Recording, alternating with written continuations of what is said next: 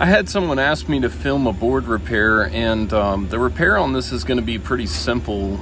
Either a repair or I'm just going to bypass some things to make this work. But I thought that the troubleshooting would be interesting as well. So this is on an LG MultiV unit.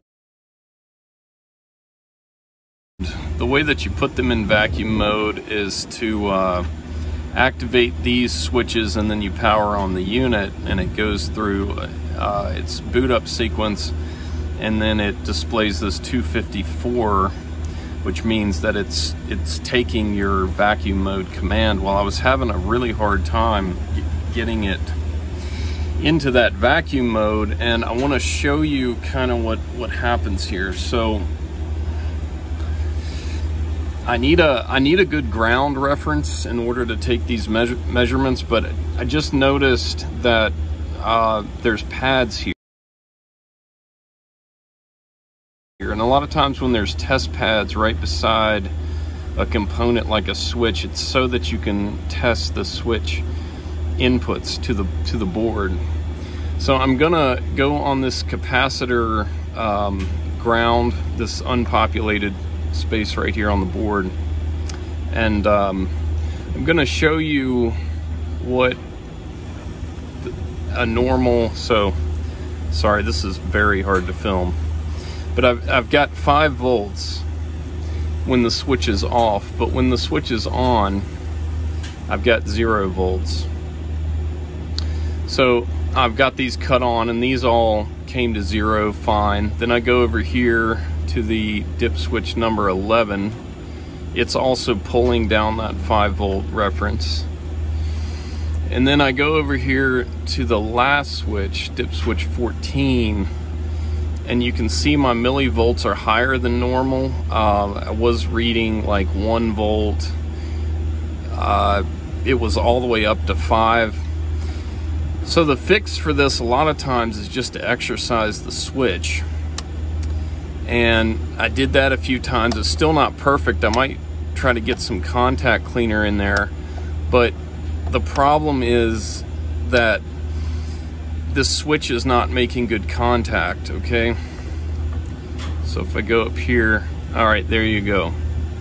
So we've got 5 volts right there with the switch in the on position, and so this switch is actually not working. So what I'm gonna do here is I'm just gonna flip my meter around to microamps DC, and that's just gonna make it like a jumper basically.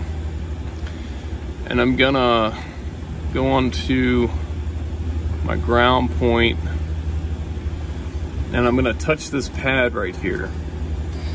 Now you can see I'm pulling a little bit of current off the chip, and I'm just telling the chip, I'm pulling its 5 volt signal to ground, and so I'm telling it to go into vacuum mode like that.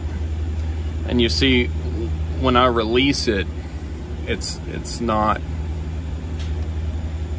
staying in vacuum mode because I'm actually acting like this switch right here by pulling this 5 volt reference to ground. I have another video on HVAC sensors, and in there I explain how these circuits work. So I'm gonna just see maybe if I can get some contact cleaner in this switch to make the switch work. Otherwise, I may have to solder a jumper on to get this thing to where it will stay in vacuum mode.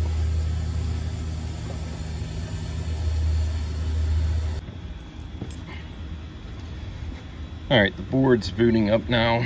Let's see if it takes this vacuum mode signal. I got some contact cleaner in the switch, or tried to at least. 190, 254, awesome, it took it. So now I've got to tell it, yes, that is what I want. There we go. Oh, thank goodness. Oh, this has been an interesting day for sure.